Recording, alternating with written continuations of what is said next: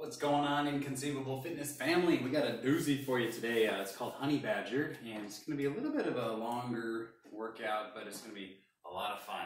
We're going to be doing some cossack squats, some Russian twists, some burpees, and then a little bit of running or jump ropes or jumping jacks, depending on your level of preference. So to get things started, I'm going to start a clock here, and we'll do a little bit of jogging in place for about 30 seconds.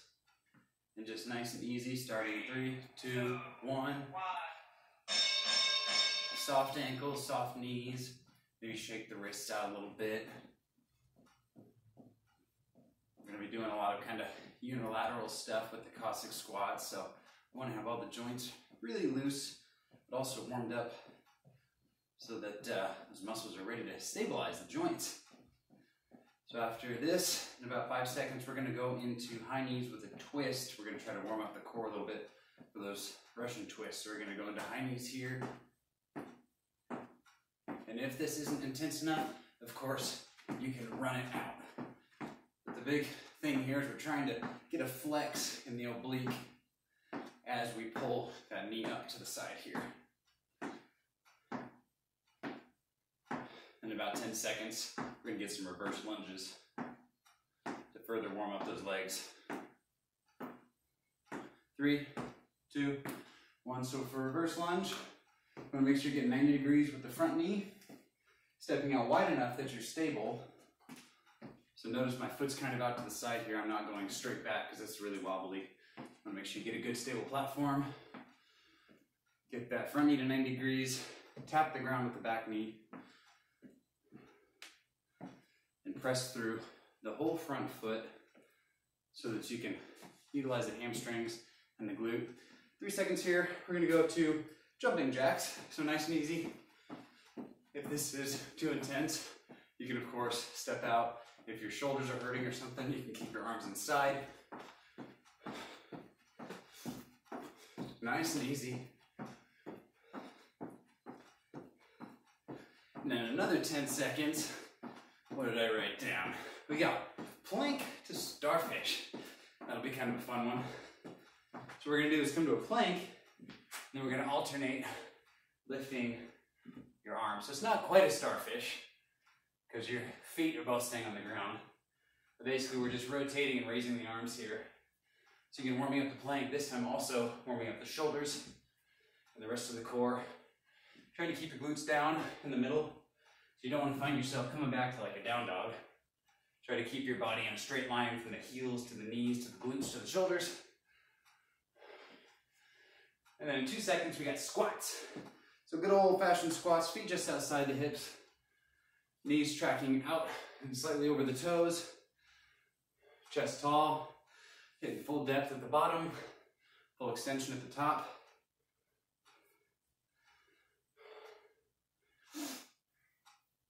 Go.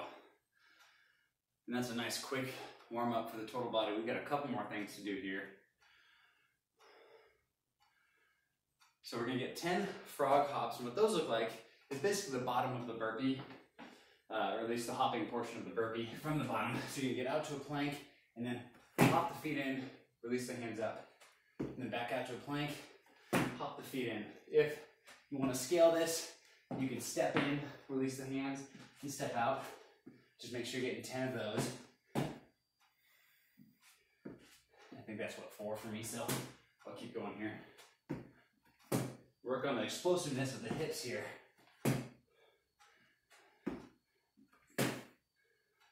And what we're doing is really kind of exaggerating that pop at the bottom, kind of like you would in a jump in power clean.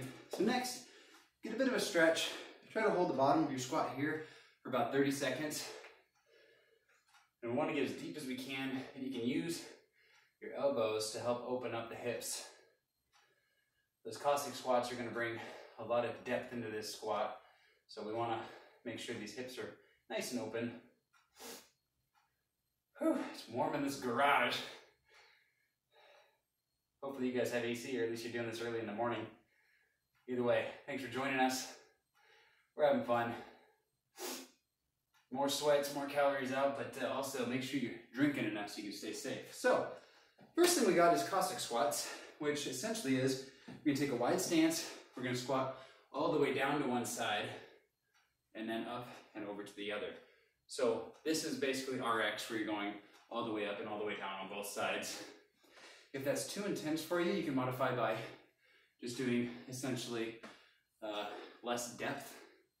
So what you see from the side is, instead of coming all the way down, what I'm doing is just kind of pushing the hips back for about a quarter squat. And then of course, if you have something that you can sit on, maybe like a medicine ball or something, you can try with your dominant leg forward and just the other leg out for support. And just give yourself a little bit of support, trying to find some depth, but also a little bit of ease on that single leg, so it's not quite as intense as the full move. So go ahead and get 10 of those. So we're gonna practice 5 each side. Here's 1, keeping your chest up, 2, 3, 4. And you can keep it a fluid movement as long as you extend the hips all the way to the top. You can lift the heel of the stretched leg. That might give you a little bit better depth. Might help with the range of motion. So those are Cossack squats. And then Russian twists, you're gonna find either a kettlebell or a dumbbell or basically something that weighs something. I'm gonna hold on to this, and we're doing 100 Russian twists total. So that would be 100 reps would be 1, 2, 3, 4. A couple options for this. The most difficult is going to be have your legs up in the air and hold them up the whole time. To modify, you can put your feet down on the ground. And of course you can go with lighter and lighter weights. No weights at all if you like.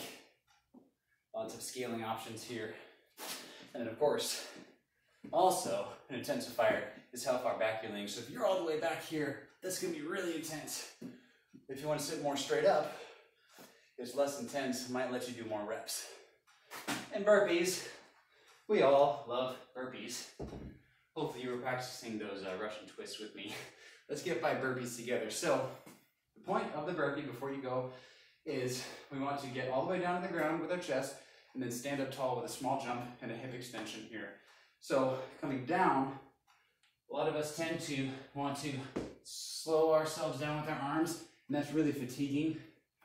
So the pro tip number 1 is come down and get down as fast as you can. And then we're going to use those hips. And you almost notice I kind of prime by bringing my knees off the ground and then explode those hips and land with your feet as far up as you can so that you're doing minimal movements. So give me 5 burpees here. If you can't do strict burpees, go ahead and step out for me. Come down to the ground, step up for me. I want to see 5 of those.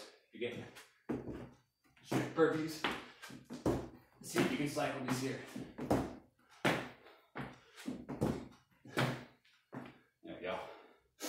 Close enough to 5. And then the last thing would be either a 1,000-meter run, which I have no idea what that looks like in your neighborhood, or you can do 250 jumping jacks if you want to stay in place. So again, jumping jacks is going to be at the top, we're touching our hands together with our feet wide, and at the bottom, we're getting hands down to the sides, standing fully at the bottom here.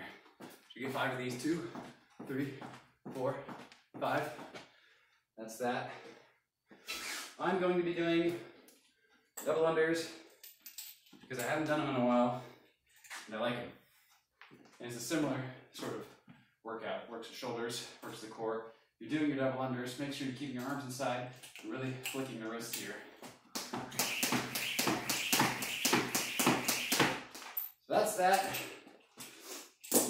Go ahead and give me a practice round where you're going to do 5 each side lunges, 5 Russian twists each side, 5 burpees, and then practice a short, like 30-second run or maybe 25 jumping jacks. And then come on back and we're going to do that WOD together. Thanks, guys.